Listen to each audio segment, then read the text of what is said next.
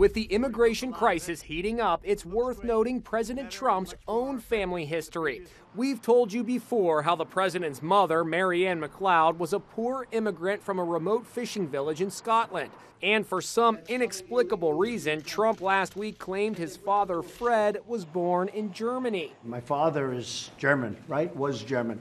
And born in a very wonderful place in Germany. Actually, Fred Trump wasn't born in Germany. He was born in the Bronx. This is the building where Fred Trump, President Trump's father, was born back in 1905. Back then, the bustling neighborhood was filled with new immigrants from Germany, and today it is still very much a haven for immigrants. In fact, right here on the ground floor, there's a Turkish-owned store, and on the second floor, there's a party space that's popular with families from Central America. The apartments in the humble building where Fred Trump was born are now vacant office space. We can't handle it anymore. Our country is full. Can't come in. I'm sorry. The president caused an uproar over the weekend with his tough talk on immigration. Yes, he said the country is full. Yeah, he did. So if you're pregnant, where do I go?